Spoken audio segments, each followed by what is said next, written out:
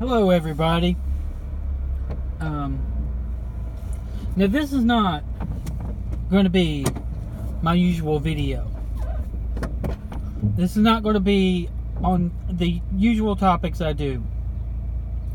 Usually I do videos about video games consoles, finding them on eBay, garage sales, cleaning. But today, I'm wanting to do a video about my feelings about Star Wars and what the direction they're heading. Because you can tell by my screen name, Rebel Scum, that I'm a huge Star Wars fan. I've been a huge Star Wars fan since I can remember. Now, I was really young, probably, I don't know, 8 years old or 7 years old when I first saw the first Star Wars movie, which was then just Star Wars. It was just Star Wars. It wasn't A New Hope yet. Then Lucas decided that he was going to make episodes out of them instead. And he changed it to episode 4, A New Hope. That's besides my point. The point. Luke Skywalker is the original trilogy. He's the hero. He's the main character. Han Solo is probably the most liked character, coolest character. People love Han Solo. Probably he is the coolest character, you know. But Luke Skywalker is the hero of the original trilogy. You have the original 3, which is Leia, Han, and Luke. But without Luke, the original trilogy just doesn't work.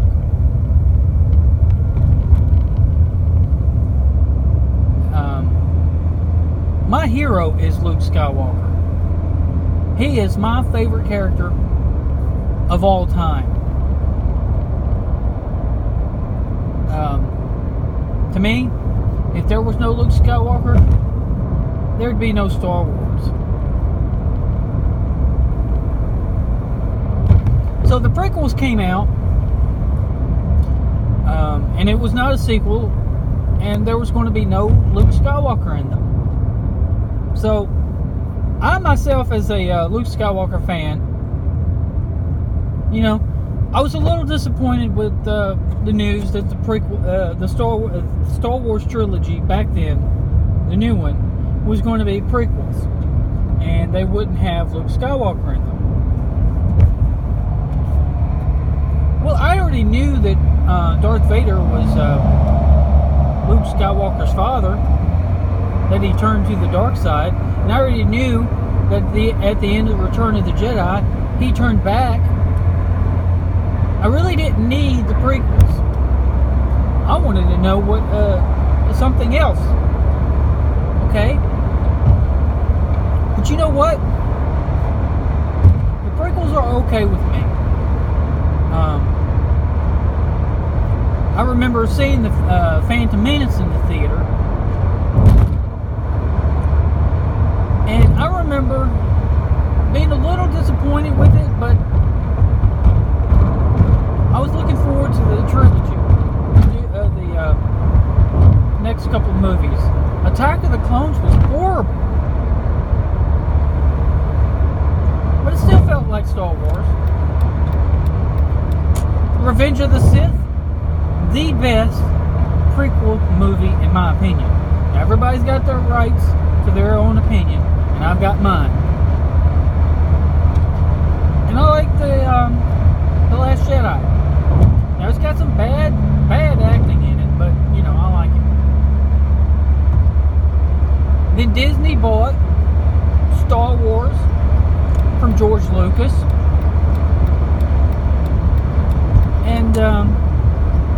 they announced that they were going to make a sequel trilogy, and that the original 3 were signed. This is terrific news for Star Wars fans. After 30 years, I was so excited that I was going to get another movie with Luke Skywalker. That was terrific. And new characters. I was looking forward to new characters. The Force Awakens came out, and the entire plot centered around Luke Skywalker, finding him. It didn't have Luke Skywalker in it until the very end. And I will tell you, that little bit of acting that Mark Hamill did as Luke Skywalker at the end of The Force Awakens was awesome. So, I was somewhat disappointed with The Force Awakens that I didn't get to see Luke Skywalker. But hey, I was happy. Luke Skywalker was found, and the next movie, Luke Skywalker would be in it. He would be helping Rey. And all this. Now, Rey, she had no struggles whatsoever. Everything was easy for her. She practically pulled the Jedi mind trick out of a hat. Nobody taught her. She just did it. Where at in the movie did Rey find out about the Jedi mind trick? Okay, there was a lot of fans upset about how easy things were for Rey. And you know what? I was thinking that in The Last Jedi, Rey would have a lot of troubles and strife. So, you know, in my mind, that's where her troubles were going to be. So, I was sort of okay with Rey being the way she was in The Last Jedi, in The Force Awakens. So I was figuring, Last Jedi, we would find out, or maybe be hinted at, why Rey was so powerful. And that she would have some struggles. Right? And then I went to see The Last Jedi.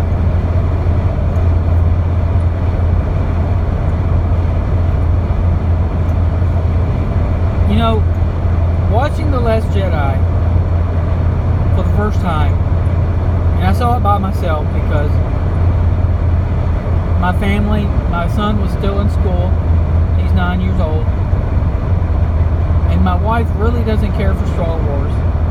So it was just a me time.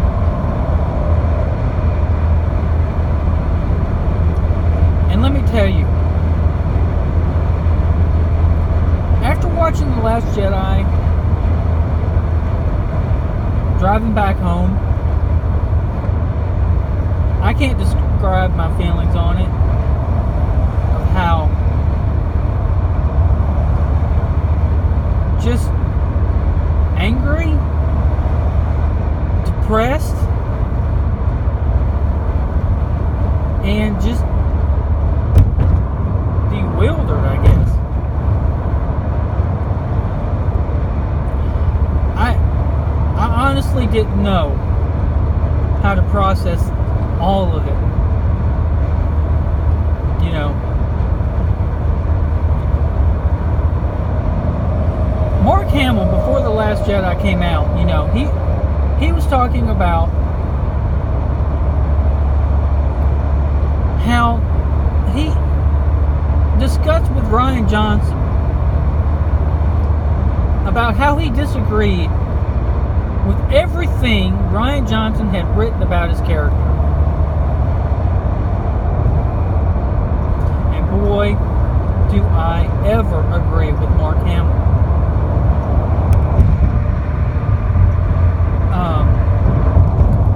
Luke Skywalker, the character from the original trilogy, is not represented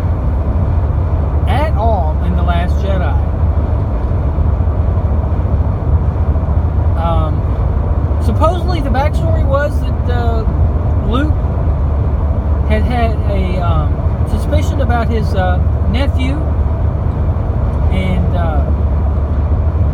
went to confront him, was overwhelmed,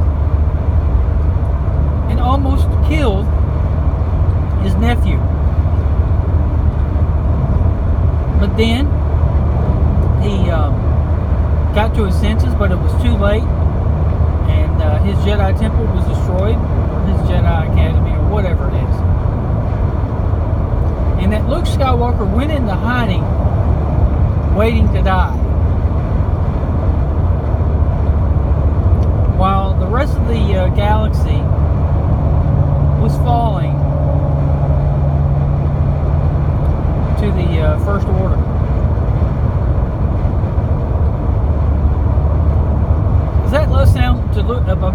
Does that sound like Luke Skywalker to you? No. You were to tell me that this was the Luke Skywalker that left Yoda on Dagobah to run in to help Han Solo and Leia? You're going to tell me that? You're going to tell me that this was the same Luke Skywalker that stood up to the Emperor in the Return of the Jedi and said that there was still good in his father? You're going to tell me this is the same Luke Skywalker that bust into Leia's cell and said, "I'm Luke Skywalker, I'm here to rescue you"? No. No way. Now, I would have been fine. I would have been just fine with Luke Skywalker dying in The Last Jedi. I would have been fine with that. Okay? Whatever. But the way they did it, the way they disrespected Luke Skywalker's character is unforgivable. Unforgivable. And that is the crux of why I really dislike The Last Jedi. The crux of it. Now, this whole sequence with Canto Bight, this PC stuff about, oh, we've got to save these poor animals. You know, lots of people have made the arguments that that doesn't belong in a Star Wars movie. And I agree with them. You know, I'm not going to a Star Wars movie to be lectured about, you know, just PC stuff. I'm going to a Star Wars movie to see Luke Skywalker.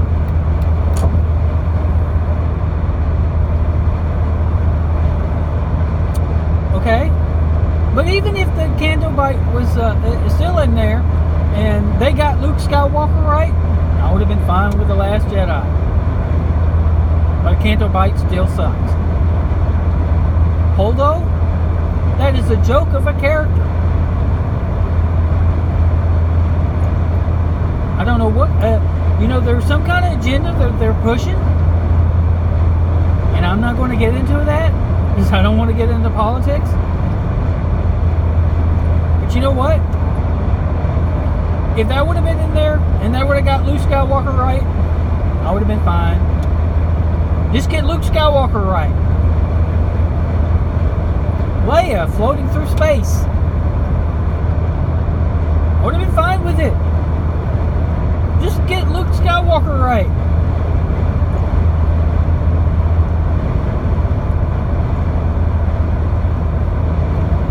Okay. So, here's what I believe has been happening since The Last Jedi come out. Lucasfilm and Mark Hamill, they have basically gotten into a spat. Lucasfilm didn't like how Mark Hamill discussed how he didn't like the treatment of his character, and they have basically just written Mark Hamill's character, Luke Skywalker, out. believe the plan was, initially, was for him to be a Force ghost. I really do. Because how can you not have Luke Skywalker in the Skywalker saga? And I believe that was the plan. But you see his interviews lately, he's begging for people to put in a good word for him, and that he hasn't heard anything from Lucasfilm. So you know what that tells me? That tells me that he's not going to be in Episode 9. That his Force Ghost, nope, they're not going to do it. There's been rumors about Yoda, but not Luke Skywalker. Why? Because Lucasfilm, they've had their feelings hurt, and they think that they can move on without Mark Hamill. Well, I can tell you one thing, that if there's no Mark Hamill, no Luke Skywalker in Episode 9, which I don't believe there will be, I don't care to see it. I don't care to see it. Rey is not a good character.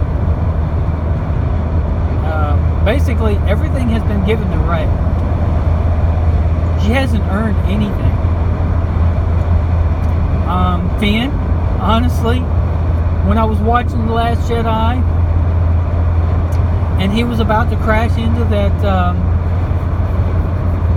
First Order cannon or whatever it was, when he was going to sacrifice himself, I was thinking to myself, oh, this would be a great moment. You know, this would go down in history as one of the better scenes in the sequel trilogy. No, Rose stopped. Because of love. Okay, whatever. Whatever. I don't like Finn. I did like Finn when at first, because he was a stormtrooper and he turned to the Resistance reluctantly, but he came around in The Force Awakens. But he was right back where he started from in The Last Jedi. He was bailing out again. So when he was about to kill himself to stop the First Order, I was happy about it.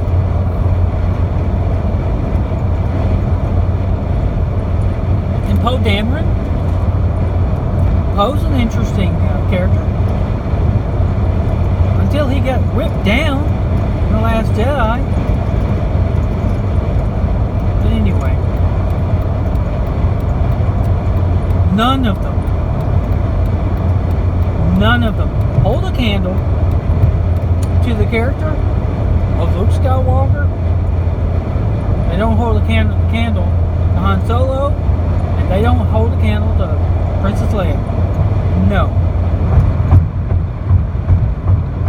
So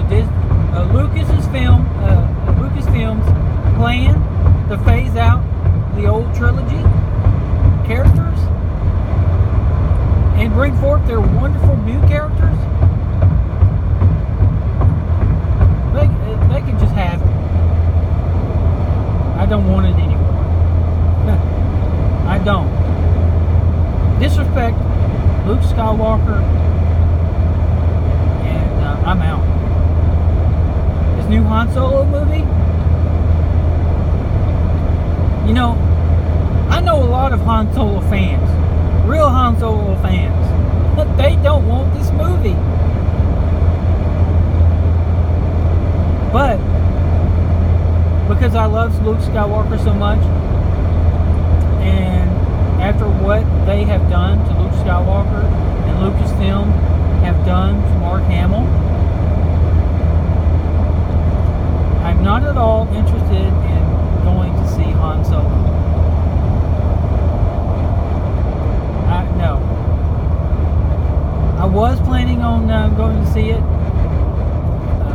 reluctantly, kind of, because I wasn't looking forward to it all that much, but I went to see it.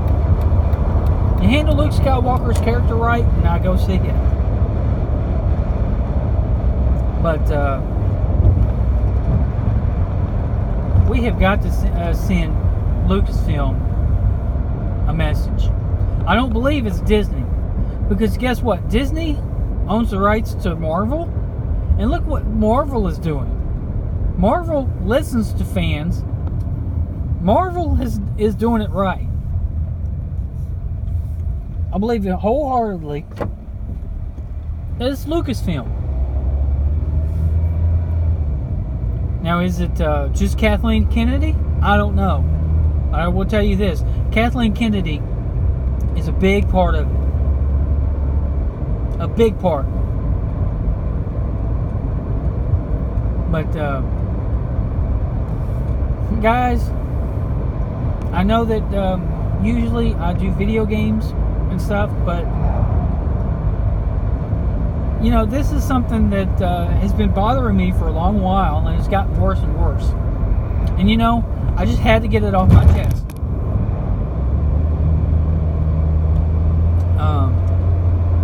Thank you for watching, if you've watched all of it. And if you'll notice, my logo has changed. It used to be the red Rebel Alliance logo, but I've changed it to black because that's how I feel. That the new Star Wars movies, Lucasfilm is just not listening to the fans, and they want to make their own creative mark, and they're acting like they just don't care. They don't care. And Lucasfilm, the company, was built on the fans. It was built on their money, because the fans are what finance it. And if they don't care about catering to fans that have been with them forever, then they're not getting my money. You know, it's like like a rock band, say, I don't know, Guns N' Roses. Let's say they just come up with a country music album. Because that's how they feel. That's what they want to do. Well, great for them. But you know what? People listen to Guns N' Roses for Guns N' Roses type music. Anyway, I hope you enjoyed this, and the camera's been moving. I've just been talking. See ya.